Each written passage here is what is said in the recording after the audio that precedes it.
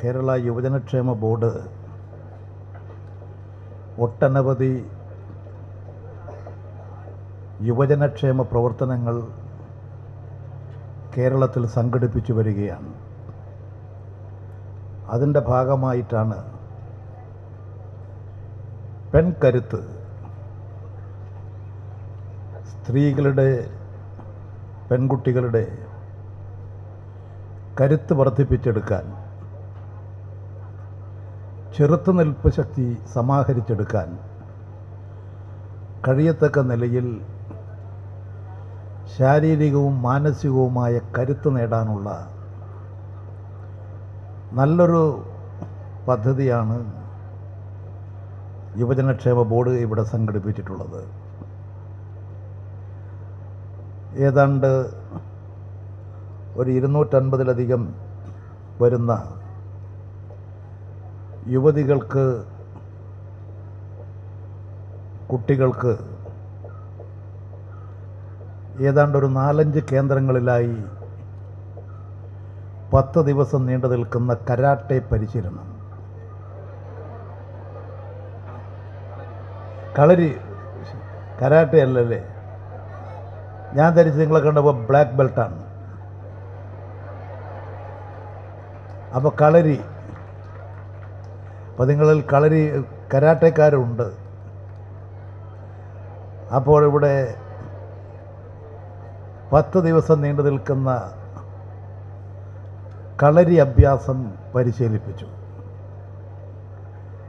ഈ കളരിയിൽ നിന്ന് അതിൻ്റെ രൂപഭാവത്തിൽ രൂപപ്പെട്ടു വന്നിട്ടുള്ളതാണ് ഈ കരാട്ടയും. അതുപോലെ തന്നെ ചൈനയുടെ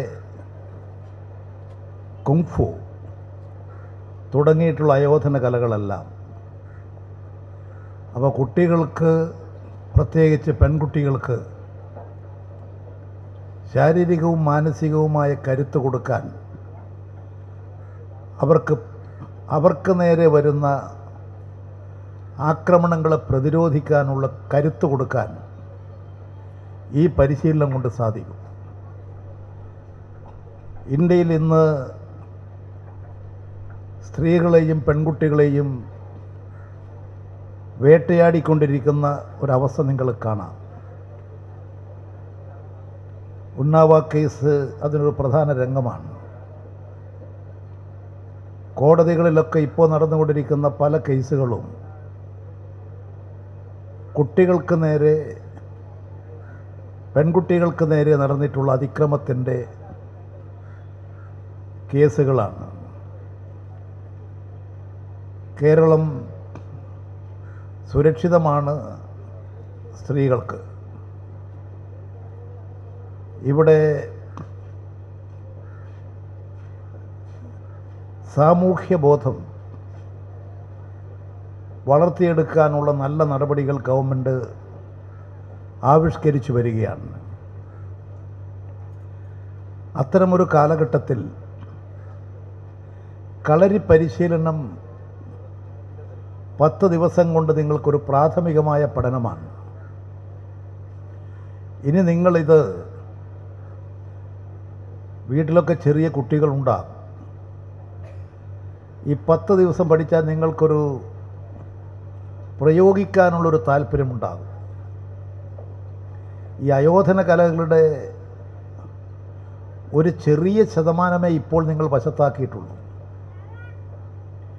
ഇവിടെ നിന്ന് നിങ്ങൾ പരിശീലിച്ചിട്ടുള്ള പരിശീലനങ്ങൾ നിങ്ങൾ തന്നെ അടുത്തടുത്ത് താമസക്കാരുണ്ടാകും, സ്കൂളിൽ പഠിക്കുന്നവർ, കോളേജിൽ പഠിക്കുന്നവരുണ്ടാകും. അത്തരം ആളുകൾ രാവിലെ തന്നെ ഇതൊന്ന് പരിശീലിക്കുന്നത് നല്ലതാണ്. ഇവിടെ എനിക്ക് തോന്നുന്നത് നിങ്ങൾക്കൊരു 10-25 ഇനങ്ങളാണ് ഗുരുക്കൾ ഇവിടെ നിങ്ങൾക്ക് പരിശീലനം നൽകിയിട്ടുള്ളത്. ഇനിയും എത്രയോ ഇനങ്ങൾ നിങ്ങൾക്ക് ഇനിയും പഠിക്കാൻ സാധിക്കും.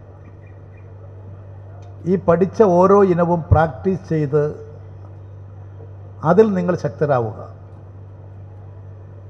ഈ ആയോധന കലയുടെ മറ്റു പ്രധാനപ്പെട്ട വശം അതിൻ്റെ വേഗതയാണ്. ഇത് ആക്രമിക്കാനുള്ളതല്ല ആയോധന കല, ചെറുത്തു നിൽക്കാനുള്ളതാണ്. നമ്മുടെ കേരളം കളരി ആയോധന കലയുടെ ഒരു കേന്ദ്രമാണ്. കേരളത്തെ അറിയപ്പെടുന്നത്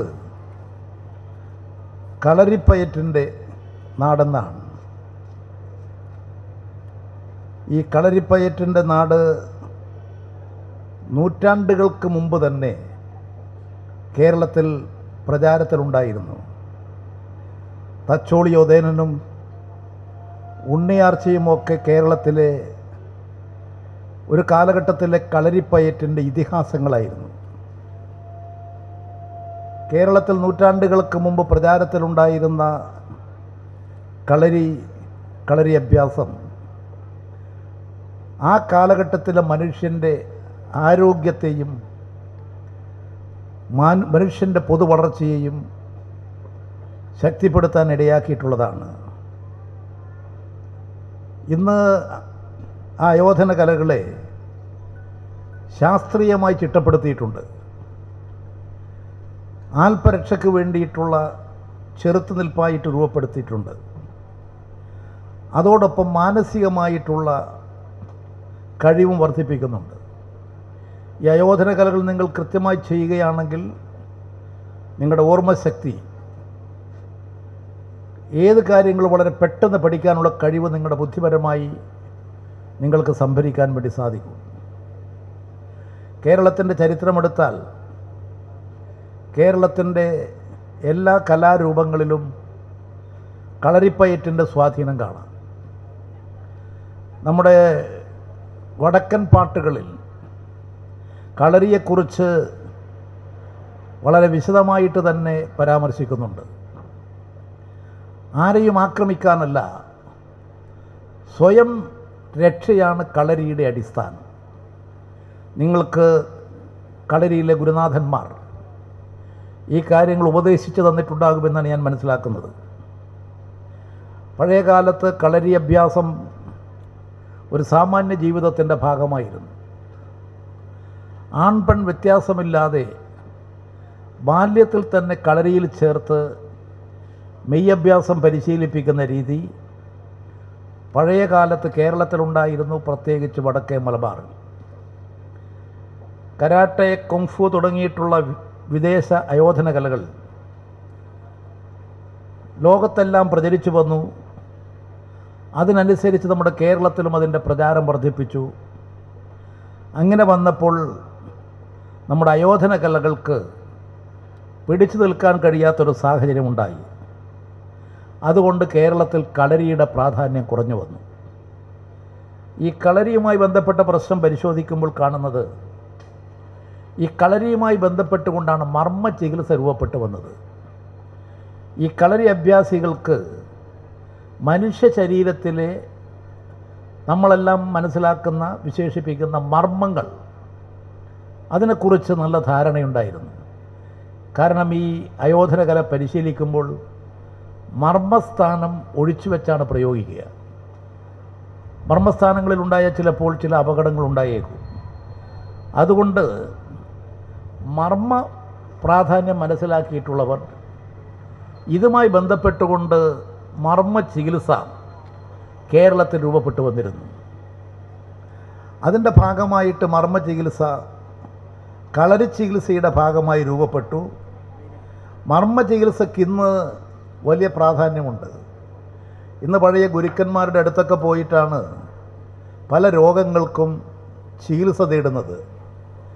അതുകൊണ്ട് ഈ കളരിയുമായി ബന്ധപ്പെട്ടുകൊണ്ട് മർമ്മ ചികിത്സക്കും പ്രാധാന്യമുണ്ട്. ഈ കാലഘട്ടം മർമ്മ ചികിത്സയുടെ പ്രാധാന്യം ഉയർന്നു വരുന്നൊരു കാലഘട്ടവും കൂടിയാണ്. യുവജനങ്ങളുടെ ശാക്തീകരണവുമായി ബന്ധപ്പെട്ടുകൊണ്ട് നടത്തുന്ന പ്രവർത്തനങ്ങളുടെ ഭാഗമായിട്ടാണ് കേരള സംസ്ഥാന യുവജനക്ഷേമ ബോർഡ് യുവതികൾക്കായിട്ട് ഇത്തരമൊരു സംരംഭം ഇവിടെ ഒരുക്കിയിട്ടുള്ളത്. തീർച്ചയായും നിങ്ങൾക്ക് ആത്മവിശ്വാസവും കരുത്തുമുണ്ടാക്കും എന്നാണ് ഞാൻ പ്രതീക്ഷിക്കുന്നത്. ഇവിടെ പരിശീലനം നേടിയിട്ടുള്ള പെൺകുട്ടികളെ അണിനിരത്തിക്കൊണ്ടാണ് യുവജനക്ഷേമ ബോർഡ് പെൺകരുത്ത് എന്ന പദ്ധതി ആവിഷ്കരിച്ചിട്ടുള്ളത്. സ്ത്രീകൾ ഇന്ന് സമസ്ത മേഖലയിലും പുരോഗതി കൈവരിച്ചു കൊണ്ടിരിക്കുകയാണ്. സ്ത്രീ പുരോഗതി കൈവരിച്ചിട്ടുള്ള സംസ്ഥാനങ്ങളിൽ ഏറ്റവും മുൻപിൽ നിൽക്കുന്നത് കേരളമാണ്. കേരളത്തിൽ വിദ്യാഭ്യാസം, തൊഴിൽ, ജീവിത നിലവാരം തുടങ്ങിയിട്ടുള്ള നാനാ രംഗത്തും സ്ത്രീകളുടെ മുന്നേറ്റമുണ്ടായിട്ടുണ്ട്. ഒരു കാലഘട്ടത്തിൽ വസ്ത്രങ്ങൾ ഉപയോഗിക്കാൻ പോലും വിലക്കുകൾ നിലനിന്നിരുന്നു. മാറുമറക്കാൻ സ്ത്രീകൾക്ക് അവകാശമുണ്ടായിരുന്നില്ല. ആ സമൂഹത്തിൽ നിന്നാണ് ഇന്നത്തെ നിലയിലേക്ക് ഉയർന്നു വന്നത്. സ്ത്രീകൾ ഇന്ത്യൻ ഭരണഘടന അനുശാസിക്കുന്ന നിലയിൽ ഇന്ന് തുല്യരാണ്. സ്ത്രീ പുരുഷ സമത്വം അംഗീകരിക്കപ്പെട്ടിട്ടുള്ള ഭരണഘടനയാണ് ഇന്ത്യയുടേത്. എന്നാൽ യാഥാസ്ഥിതിക ബോധവും പ്രാചീന ചിന്തകളും സ്ത്രീ സ്വാതന്ത്ര്യത്തെ നിഷേധിക്കുന്ന ചില പ്രവണതകൾ നമുക്ക് കാണാം. മതവിശ്വാസത്തിൻ്റെ പേരിൽ തന്നെ ചിലർ സ്ത്രീകൾക്ക് സ്വാതന്ത്ര്യം നിഷേധിക്കുകയാണ്. സ്ത്രീകൾക്ക് സ്വാതന്ത്ര്യം നിഷേധിക്കാൻ മതത്തെ ദുരുപയോഗപ്പെടുത്തുന്നത് കാണാം. വിശ്വാസത്തെ ദുരുപയോഗപ്പെടുത്തുന്നത് നിങ്ങൾക്കിവിടെ കാണാൻ കഴിയും. തീർച്ചയായും ഈ സമൂഹത്തിൻ്റെ ആകെ പ്രവർത്തനശേഷി കൊണ്ട് അത്തരത്തിലുള്ള ധാരണകൾ വെച്ചു പുലർത്തുന്നവരെ തിരിച്ചറിയാനും സ്ത്രീ ശാക്തീകരണം, സ്ത്രീ പുരുഷ തുല്യത ഉറപ്പുവരുത്താനും നമ്മുടെ കേരള സമൂഹത്തിന് കഴിഞ്ഞിട്ടുണ്ട്. സ്ത്രീകൾക്കും പെൺകുട്ടികൾക്കും നേരെ നടക്കുന്ന അതിക്രമങ്ങളെ സംബന്ധിച്ച് വാർത്തകൾ ദിവസേന വന്നുകൊണ്ടിരിക്കുകയാണ്. ഇന്നും ഈ 21-ാം നൂറ്റാണ്ടിലും ജീർണിച്ച സ്ത്രീ വിരുദ്ധ ആശയങ്ങൾ പല കോണുകളിൽ നിന്നും ഉണ്ടാകുമ്പോൾ അതിനെ തള്ളിക്കളയാനുള്ള ആർജവം സ്ത്രീ സമൂഹം തന്നെ ഉയർത്തി മുന്നോട്ട് വരാൻ വേണ്ടി കഴിയണം എന്നാണ് എനിക്ക് അഭ്യർത്ഥിക്കാനുള്ളത്. രണ്ടാം തരക്കാരായിട്ട് സ്ത്രീകളെ കാണുന്നതിനെയും ആൺ മേധാവിത്വത്തിൽ ഊന്നി നിന്നിട്ടുള്ള പ്രചരണങ്ങളെയും പ്രതിരോധിച്ച് നമുക്ക് മുന്നേറേണ്ടതായിട്ടുണ്ട്. സ്ത്രീ ശാക്തീകരണം വളരെ ഗൗരവത്തോടുകൂടി കണ്ടുകൊണ്ടുള്ള നടപടികളാണ് ശ്രീ പിണറായി വിജയൻ ഗവൺമെൻറ് സ്വീകരിക്കുന്നത്. സ്ത്രീകളെ സജീവമായി നമ്മുടെ മുഖ്യധാരയിലേക്ക് കൊണ്ടുവരാനും അതിനു വേണ്ടിയിട്ടുള്ള നിരവധി പദ്ധതികൾ ആവിഷ്കരിക്കാനും നടപ്പിൽ വരുത്താനും ഗവൺമെൻറ് ശ്രമിച്ചുകൊണ്ടിരിക്കുകയാണ്. തെരഞ്ഞെടുപ്പിൻ്റെ കാലഘട്ടത്തിൽ LDF ജനങ്ങൾക്ക് നൽകിയിട്ടുള്ളൊരു വാഗ്ദാനമായിരുന്നു വനിതാ ശിശു വികസന വകുപ്പ്. വനിതകൾക്ക് വേണ്ടി പ്രത്യേക ഒരു വകുപ്പ്. ആ വകുപ്പ് കേരള ഗവൺമെൻറ് രൂപീകരിച്ച് വനിതാ ശിശുക്ഷേമത്തിന് വേണ്ടിയിട്ടുള്ള വ്യത്യസ്തങ്ങളായ പദ്ധതികൾ ആവിഷ്കരിച്ച് നടപ്പിലാക്കിക്കൊണ്ടിരിക്കുകയാണ്. ഇന്ന് സ്ത്രീകൾക്ക് ഒരു പരിരക്ഷയുണ്ട്.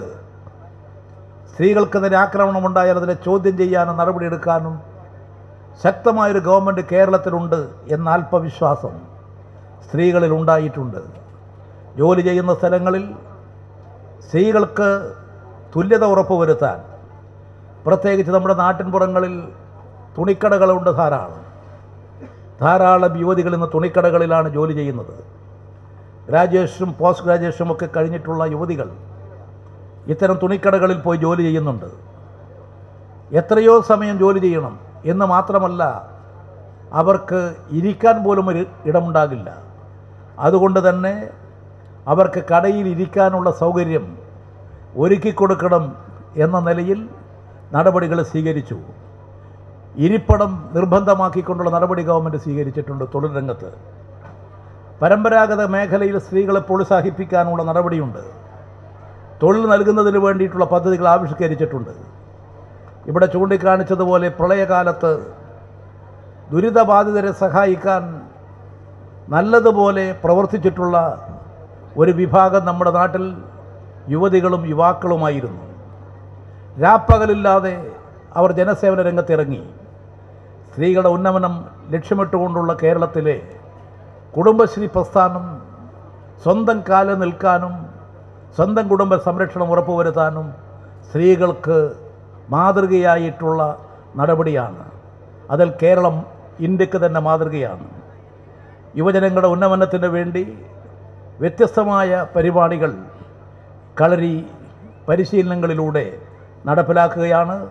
സ്ത്രീ ശാക്തീകരണവും കളരിയുടെ പ്രോത്സാഹനവും ഇതിന് സ്ത്രീ ശാക്തീകരണത്തിനും യുവജന കരുത്തിനും പ്രോത്സാഹനം നൽകുകയാണ്. കേരളത്തിൽ യുവ ക്ലബ്ബുകൾ, youth action force, job first തുടങ്ങിയിട്ടുള്ള പരിപാടികൾ യുവജനക്ഷേമ ബോർഡ് നല്ല നിലയിൽ സംഘടിപ്പിച്ചു വരികയാണ്. യഥാർത്ഥത്തിൽ ഇപ്പോഴാണ് കേരളത്തിൽ പിണറായി വിജയൻ ഗവൺമെൻറ് അധികാരത്തിൽ വന്നതിന് ശേഷമാണ് ഒരു യുവജനക്ഷേമ ബോർഡുണ്ട്. അവരുടെ ലക്ഷ്യം യുവജനക്ഷേമമാണ്. എല്ലാവരും വിദ്യാഭ്യാസ രംഗത്തും ആരോഗ്യരംഗത്തും കായിക രംഗത്തും ഒക്കെ അവർക്ക് കരുത്തും ശക്തിയും നൽകേണ്ടതുണ്ട് എന്ന പദ്ധതികൾ ആവിഷ്കരിച്ചുകൊണ്ട് പ്രവർത്തിച്ചുകൊണ്ട് ഒരു യുവജനക്ഷേമ പദ്ധതികൾ നടപ്പിലാക്കുന്നത്. നാടിൻ്റെ സമ്പൂർണമായ വികസനത്തിന് സ്ത്രീകളുടെ ഉന്നമനം അത്യന്താപേക്ഷിതമാണ്. സ്ത്രീവിരുദ്ധമായ ഒന്നിനെയും അംഗീകരിക്കാൻ നമുക്ക് സാധിക്കില്ല. സ്ത്രീകളിൽ ആത്മവിശ്വാസം വർദ്ധിപ്പിക്കാനുള്ള, അവരുടെ അന്തസ്സ് ഉയർത്തിപ്പിടിക്കാനുള്ള വിട്ടുവീഴ്ചയില്ലാത്ത നിലപാട് അനിവാര്യമാണ്. അത്തരം നടപടികളുമായി ഗവൺമെൻറ് മുന്നോട്ട് പോകും. ജീവിതശൈലി രോഗങ്ങൾ മനുഷ്യജീവിതം ആക്രമിച്ചുകൊണ്ടിരിക്കുന്ന ഈ കാലഘട്ടത്തിൽ സ്ത്രീകളിലേക്ക് തന്നെ ഒട്ടനവധി പുതിയ രോഗങ്ങൾ കടന്നു വരികയാണ്. ക്യാൻസർ പോലുള്ള രോഗങ്ങൾ കടന്നു വരികയാണ്. ജീവിതശൈലി രോഗങ്ങൾ പടരുകയാണ്. ഇത്തരമൊരു ഘട്ടത്തിൽ അയോധന കലകൾ പോലെയുള്ള കരുത്ത് വർദ്ധിപ്പിക്കാനും ശരീരത്തെ സജീവമാക്കി തീർക്കാനുമുള്ള, ഓരോ ശരീരത്തിൻ്റെ ഓരോ അവയവത്തെയും സജീവപ്പെടുത്താനുള്ള ഈ അയോധന കലകളിലൂടെ നമുക്ക് തീർച്ചയായും ആരോഗ്യമുള്ള, കരുത്തുള്ള, പ്രതിരോധ ശക്തിയുള്ളൊരു മനുഷ്യജീവിതം കെട്ടിപ്പടുക്കാൻ കഴിയും. അതുകൊണ്ട് പെൺകരുത്ത് എന്ന ഈ പരിപാടിയിൽ പങ്കെടുക്കുന്ന മുഴുവൻ പെൺകുട്ടികളെയും ഞാൻ അഭിനന്ദിക്കുന്നു. നിങ്ങൾ കൂടുതൽ കൂടുതൽ പരിശീലിക്കുക. ഇതിലൂടെ നിങ്ങൾക്ക് തന്നെ പുതിയ സംഭാവന ചെയ്യാൻ കഴിയും. അതുവഴി നമ്മുടെ സ്ത്രീ സമൂഹത്തിനാകെ ആത്മവിശ്വാസം കൊടുക്കാൻ വേണ്ടി കഴിയും. നിങ്ങളുടെ ഈ മേഖലകൾ വിജയകരമായി തീരട്ടെ എന്ന് ആത്മാർത്ഥമായി ആഗ്രഹിച്ചുകൊണ്ട് ഈ പരിപാടി ഉദ്ഘാടനം ചെയ്യാൻ മുഖ്യമന്ത്രി എത്തിച്ചേരുമെന്ന് അറിയിച്ചിരുന്നു. പക്ഷേ ഇതിന് വളരെ അടിയന്തര പ്രാധാന്യമുള്ള ചില കാര്യങ്ങൾ വന്നുപെട്ടതുകൊണ്ട് അദ്ദേഹത്തിന് ഇവിടെ വന്നെത്താൻ സാധിച്ചിട്ടില്ല. അദ്ദേഹത്തിൻ്റെ നിങ്ങളെ അഭിനന്ദിക്കാൻ, നിങ്ങളുടെ ഈ പ്രവർത്തനങ്ങൾക്ക് വിജയം ആശംസിക്കാൻ അദ്ദേഹം എന്നെ ചുമതലപ്പെടുത്തിയതനുസരിച്ച് നിങ്ങൾക്കെല്ലാവിധ വിജയങ്ങളും നേരുകയാണ്. സ്ത്രീ ശാക്തീകരണത്തിന് വേണ്ടി പെൺകരുത്ത് ശക്തിപ്പെടുത്തുക എന്ന് നിങ്ങളോട് അഭ്യർത്ഥിച്ചുകൊണ്ട് നിങ്ങളുടെ ഈ പരിപാടി ഔപചാരികമായി ഉദ്ഘാടനം ചെയ്തതായി അറിയിച്ചുകൊണ്ട് ഞാൻ എൻ്റെ വാക്കുകൾ ഉപസംഹരിക്കുന്നു. നിങ്ങൾക്ക് അഭിവാദനങ്ങൾ. സമൂഹത്തിൻ്റെ എല്ലാ മേഖലകളിലും സ്ത്രീകൾ കരുത്ത് തെളിയിച്ചുകൊണ്ടിരിക്കുന്ന ഒരു കാലഘട്ടത്തിൽ പെൺകരുത്ത് എന്ന പേരിലാണ് യുവജനക്ഷേമ ബോർഡ് ഇത്തരത്തിൽ വളരെ ഇന്നൊവേറ്റീവായൊരു പരിപാടിക്ക് നേതൃത്വം നൽകിയിരിക്കുന്നത്. കേരളത്തിൻ്റെ തനത് ആയോധന കലകൾ അത് പെൺകുട്ടികളെ പഠിപ്പിക്കുന്നത് വഴി സമൂഹത്തിൻ്റെ എല്ലാ മേഖലകളിലും വളരെ സജീവമായി ഊർജ്ജസ്വലമായി ഇടപെടാൻ പെൺകുട്ടികൾക്ക് കരുത്തും മാനസികമായി ധൈര്യവും നൽകുക എന്നുള്ള ഒരു വലിയ പ്രവർത്തനത്തിൻ്റെ തുടക്കമാണിത്. 600ഓളം വരുന്ന പെൺകുട്ടികളാണ് ഇപ്പോൾ പരിശീലനം പൂർത്തിയാക്കിയിരിക്കുന്നത്. നമുക്കറിയാം, ഇതുപോലെയുള്ള ആയോധന കലകൾ അത് ഒരാഴ്ച കൊണ്ടോ 10 ദിവസം കൊണ്ടോ ഒന്നും പഠിച്ചു തീരാൻ കഴിയുന്നതല്ല. ജീവിതകാലം മുഴുവൻ നീണ്ടു നിൽക്കേണ്ട ഒരു തപസ്യ തന്നെയാണ്. തീർച്ചയായും താല്പര്യമുള്ള കുട്ടികൾക്ക് കൂടുതൽ പരിശീലനം നൽകുക എന്ന ലക്ഷ്യത്തോടു കൂടി തന്നെയാണ് യുവജനക്ഷേമ ബോർഡും ഇത്തരത്തിലൊരു പ്രവർത്തനത്തിൻ്റെ ഭാഗമായി വന്നിട്ടുള്ളത്.